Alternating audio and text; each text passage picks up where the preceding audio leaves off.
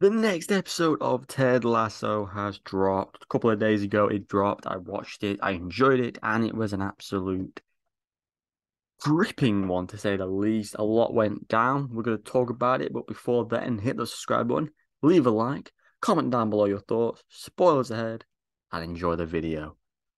So, Ted Lasso, episode 7, 8, whatever it is. Um, It's episode 8. We only have 4 episodes left. We are coming to the conclusion of a brilliant season. A big one this week as Keely has her sex-related videos leaked to the world due to obviously an unknown source's email and stuff being leaked, and it gets revealed that it's Jamie's. Um, really good stuff that led up to that, the whole changing room dynamics, deleting phones and all photos and all that sort of stuff so it can't get leaked. An incredible moment between Isaac and Colin, obviously finding out that he is he's not out, but he's been hiding his LGBTQ status, if you will, his homosexuality. And yeah, it was a really touching moment, and but also very tense, if you will, because Isaac was just like, "Oh, okay," in that sort of moment, hands the phone back, he walks away, and it's like, we know it's going to be a big thing. We know Colin's going to probably tell the whole team at some point, but it's up to him when he tells him. It's his information, it's his life. The whole Keely stuff was brilliant. Roy was there for her in this episode. Obviously, went a bit overboard when he asked about who the video was for, which isn't really a Roy thing.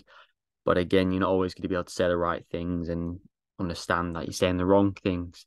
The interaction between Jamie and Keely at the end of the episode was one of Jamie's best moments. His development from the moment I saw him in episode 1, where he was this cocky ass motherfucker, to this person who's taking ownership for himself, apologizing to the person who meant the most to him in this world. Um, Keely broke up with Jack by the end of the episode because she was blaming Keely for all these mistakes she had made and tried to apologize for these videos that she had no intention of leaking to the world, but other people had other ideas, and that Keely should take ownership for that, which is completely horrible. Um, and for Rebecca to be there for Keely, as I said, Roy and Jamie, the team to be there for those people, to be in support. I think Nate had a great episode. He's obviously in a very good place now with Jade. They're obviously boyfriend and girlfriend by the end of the episode. The fact that he's really happy that Ted and his son and Beard came to cheer him on. And you could definitely see by the end of this season, they're going to have a really good talk. They're going to have an understanding that they can live in the same world, both coach at different teams, or even be back at the same team. I just know the beef will be destroyed and crushed. I believe he'll go against Rupert and obviously maybe get sacked by West Ham for the interaction between him and Ted. But I can tell Jade will put him on a better path to pleasing his dad, to pleasing himself, to pleasing all the people around him that have probably doubted him his entire life. It's going to be enjoying and joyful path. And I think Henry is a massive key in this. Henry likes Nate. He wants Nate and Ted to get along. He's a West Ham supporter. Um, and I think it resonates when you get to see these moments when Nate saw Ted in the crowd and he sort of waved at him, and you could tell they don't want to hate each other. They just want to enjoy the game. They want to go back to what they once were, and I look forward to how we get back to that point. You know, Ted was obviously dealing with the fact that his ex-wife and Dr. Jacobs could be possibly getting engaged in Paris, whilst obviously he looks after Henry. But I also love Rebecca's conversation in this episode. Listening to the Beatles in the background at the pub with all the fans and all the people in town. It's a really nice moment. She literally just says, "Go and spend time with your son. Stop worrying about things that may never happen." And I just think the cast and the crew and the stories they try to tell in Ted Lasso is truly fantastic. They open the episode up with 4 back-to-back wins. They're on the rise, utilizing the tactics they used in the last game against Manchester City. Was it Manchester City? whoever they faced at the end of last episode, you could tell it's getting through to them. They're becoming more of a collective team. They're trying new things.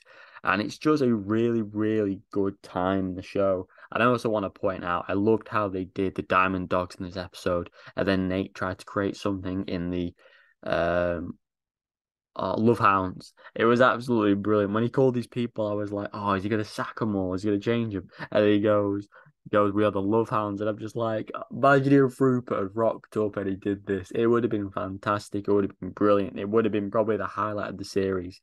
But I love Nate's character at the moment. They've developed him in such a fun and brilliant way. Um, Keely's bond with the people she once dated is fantastic. Rebecca just doing what she knows best. And I just can't wait to see how things finish in the finale. Where are Richmond going to be as a team?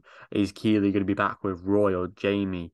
It would be amazing if she was with Jamie in the sense of it would be so full circle. He'd be a different person with Keely and he'd probably want more from life. As much as I'd love to see Roy and Keely back together, whatever happens, happens. I love Beard's relationship with Henry, the way he cares for Henry like he's his own. It's truly a brilliant show. I love how each episode is basically nearly an hour long. It's so easy to watch. You're invested in every single character. There isn't one bad character. The only person that really probably annoys me is Danny Rojas. He's just so annoying. But because he just screams most of the time. He's like, or cries or whatever. But yeah, it's truly a gripping show. You all need to check it out. Like I said, there's 4 episodes left, 4 weeks left of Ted Lasso. So we got it at least till I think the last day is May 31st. So check out on the channel every Wednesday. It is Friday today, but every Wednesday I'll be posting Ted Lasso videos. So do stick around for that by subscribing, liking, and I'll see you next one. Goodbye.